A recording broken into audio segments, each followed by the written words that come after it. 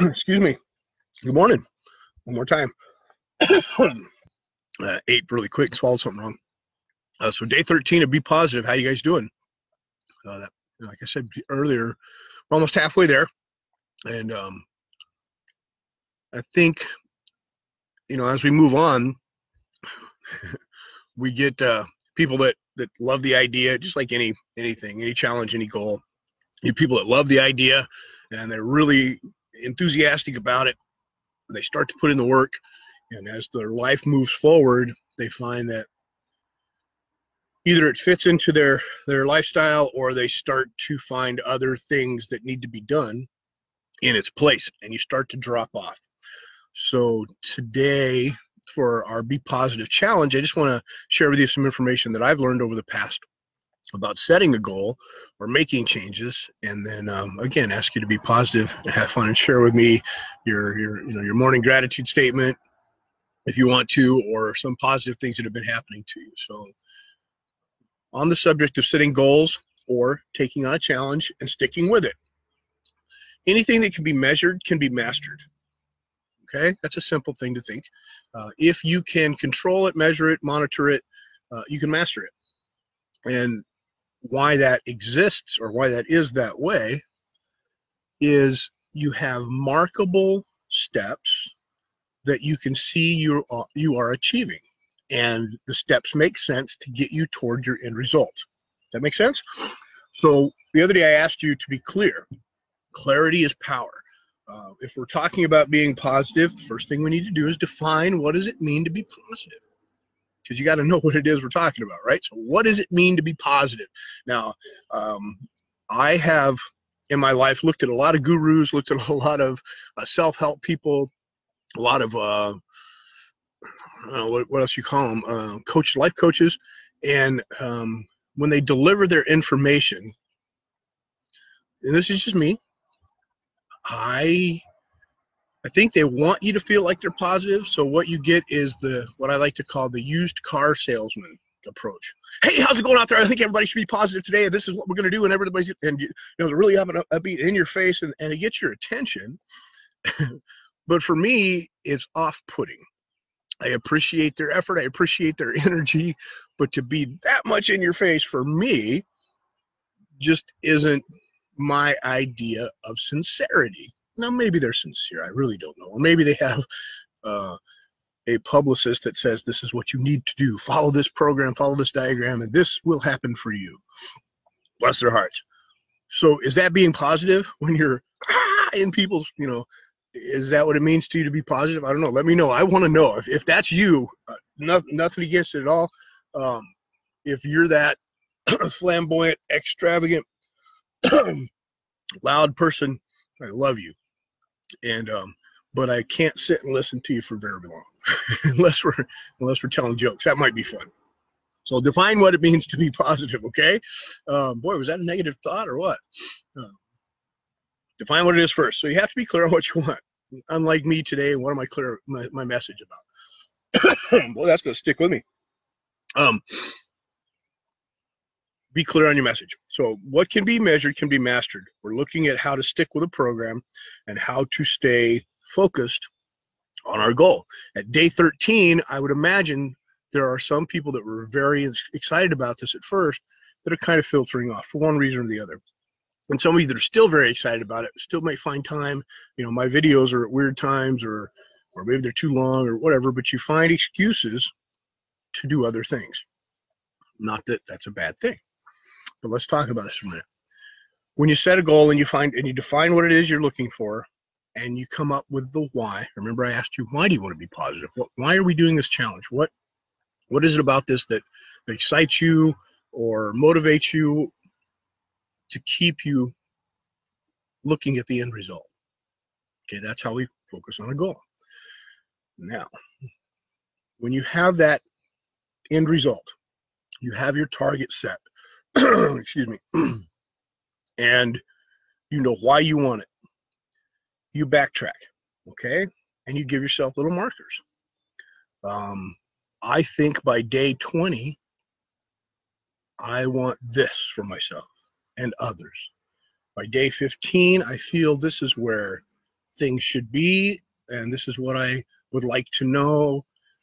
And then, day 10, day 5, day 1, so on and so forth. And then you mark them. And if you haven't reached your marker, you use sensory acuity to change or alter the course to get you to where you need. You seek out that information.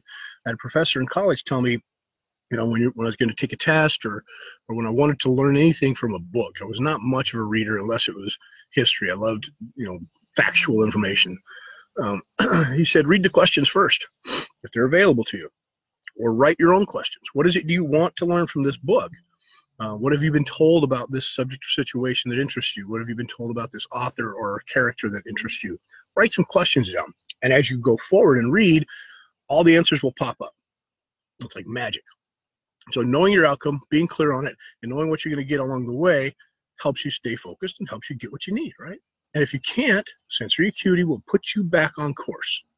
And if you don't understand sensory acuity, talk to me later and I'll explain that to you. It's a pretty cool tool. So why do you want to be positive? What does it look like? What does being positive look like to you? And now, when you start a goal, and this happens with a lot of kids that start martial arts. They come in thinking it's going to be fun, and it is. It's going to be, and I'm a goober. I'm a joker. I love to have fun in class. So they come in and they have a good time, and then about two weeks in, 2 months in, they start realizing, uh-oh, this takes work. This isn't just an automatic game they play and put stripes on. I'm like, well, we're not. An automatic game they play and put stripes on their belt and have fun and they get to be a black belt someday. That's not how it works. There's work involved. And they start to fade. They didn't know. Somebody didn't tell them, or they just don't want to do that. So they weren't clear on their outcome when they came in. My fault for not setting them up right? You gotta let people know what they're in for. So they fade away. Parents, and I'm using martial arts because it's a big part of my life, but parents who bring their children, and they commit to bringing them twice a week or 3 times a week or even once a week. And all of a sudden, the kids, they're looking tired. No, they don't want to go. And Mr. Adkins is going to ask me if I practiced, and I didn't practice. And then the parents start figuring, well, this is kind of a chore for me to take them. And people fall off. When they first started, they had an intention to change their child's life. Well, you can't do that way. So the formula for sticking with a goal is simply this. Clarify your outcome.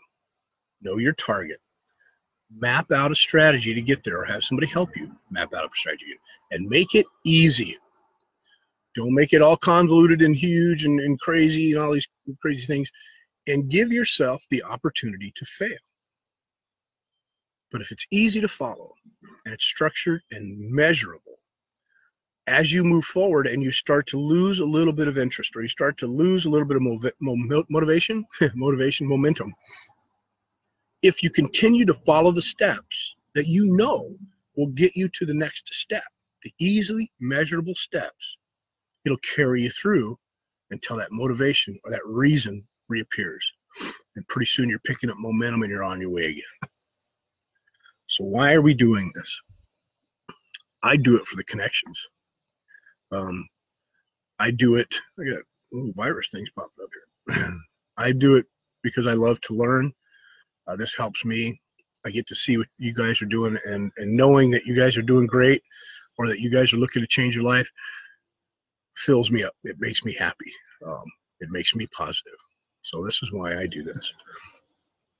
I love to share. I love to teach. So I know what I'm doing here. What are you doing here? Okay, so make it measurable, make it easy, and master it. Sounds good, right? So today, I'm going to ask you to do something kind of hard. It's not the easiest thing in the world, so we're going to take the whole weekend to do it, okay? Today's Saturday, right? Wow, boy, it came up quick. Take the whole weekend to do this. There, in one area of your life, hold on, Matthias, you're not as happy as you would be in the other areas. Everybody's got something they're not happy with. This is straight out of Tony Robbins' stuff, okay? The reason for your unhappiness is either your paradigm or your life conditions and your blueprint. Your blueprint, Tony Robbins considers your blueprint as what you think your life should be. And you've heard me say this before, people should all over themselves. So certain people have a paradigm about what life really is or how it should be. And they have a blueprint of where they should be right now. Oh, I should have a big house and this much money and this type of relationship, and my kids should be doing great. And if one of those things aren't exactly the way their blueprint is, there's unease or dis-ease, or they're not happy. Okay. So while there's really no true blueprint for happiness or being positive all the time, there is a measurable course. So I want you to look at the area of your life that you're not the happiest in. You can reframe it and be positive about the things that you've learned from the trials, the things that you've learned from, the lessons, the hardships, or you can adjust it. Now, the way you fix it or adjust it would be, according to Tony Robbins, and I love his stuff, change your blueprint or change your life conditions. I know it sounds easy, right? So if your blueprint is, and I think it was, let's see if I can remember something he said. If your blueprint is that by the age of 40, you were supposed to have or going to have $6 million in the bank, and you're going to have a beautiful relationship, and you're going to have 2.3 kids, in other words, and you're going to have this car and that car, and you're going to live in this location, and you're not there. One or four of those things aren't where they're supposed to be. So now your life conditions do not match the blueprint that you set for yourself. You're going to be unhappy. And being positive about it can put a nice spin on it, but until you reframe or redirect the idea of your blueprint and allow yourself to change or change your life conditions to match that blueprint, you're never truly going to be happy. Do you believe that? Let's find out. Let me know. So that's your challenge. Find out where you're at in your life. Find one area that you're unhappy and fix it. I know, right? Over the weekend, just like that. That's what I'm talking about. Map out a plan to change something about it, okay? And if you want some help, contact me. I'll help. I'll walk you through it. That's what I do. So that's our challenge for the day. I hope you're having fun with this. If there's anything you'd like me to talk about or would want to share with me, get a hold of me. Tell me on here. Let's talk about it. Let's share it. Let's have some fun. Being positive is a state of mind for me. It's a way of speaking. It's a way of thinking. It's a way of looking at things. Am I positive every second of the day? Absolutely not. Is that a positive statement? Yep. It's a recognition that I have the opportunity to reframe or adjust what it is that's in front of me. Now, am I negative? Define negative, okay? Do I notice things that aren't perfect? Yeah. And sometimes I let them get the best of me, I think, just like everybody else does, for a second or two. And if I'm around other people, does it come out as unhappiness? Sure, emotions show. Given the opportunity to turn it around, I'll do it really quickly. I will. If I'm in a good state of mind, which I try to be in a good state of mind all the time, it doesn't take long to make it positive. So I got yesterday from you guys, I asked for jokes. Nobody answered the question either, I don't think. Nobody, unless I haven't seen your email yet. I've been pretty busy, which is good. But Amy Bowser, you on here? I think you're on here. What do you call a pig thief? She said it was a hamburglar. So that was a joke I got. Got a couple of videos of cats fighting each other that made me laugh, made me smile. I like that. Don't send me a bunch of cat videos. We got 2 cats of our own, and they make a mess. It's fun to watch. But I'm still looking for good jokes if you want to tell me a joke. I love to laugh. Okay. So day 13, be positive challenge. I gave you a big one today. And it's not.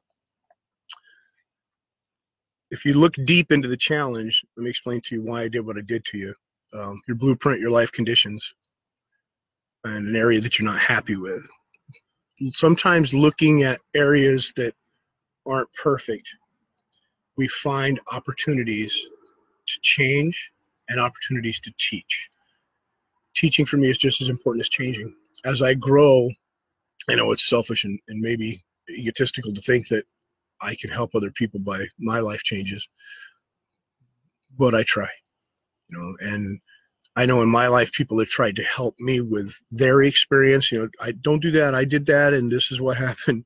And generally, I never took the advice at face value, but I would always make that mistake anyway.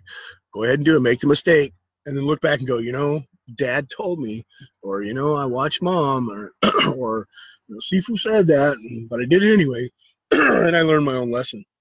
That's just me. I don't recommend it, but I don't not recommend it. I've got a lot of life lessons that way. So find an area in your life that you can change, or you would like to see some changes in. Map it out. Go back to your goal at the beginning of this challenge. Be positive. Define what it means to be positive. Get clear on how it looks to you. Map out a plan of things that you would like to have happen, see happen, know, learn, all the way there. And let's see if we're still on track. All right. Happy Saturday. Saturday. Happy 13th day of July. I got to get up this morning and run a little bit late because I made breakfast for Gigi, my granddaughter, and my wife. So I normally get up way before them, and make breakfast just for myself and come sit out here with you guys. But today I get to make breakfast for them too. So they're in there eating, and I know my wife's watching in the back room. So have a great day. I love you. And I will talk to you probably from the road tomorrow morning. Now it's Sunday. I don't know if you guys want to wake up early or not, but I'm going to be on the road really early. So I'm going to see if my wife will hold the phone. And I don't know if that's safe. It may not be safe. If you don't hear from me early tomorrow, you'll hear from me in the afternoon. Okay. All right. Be positive. I love you. I'll talk to you later.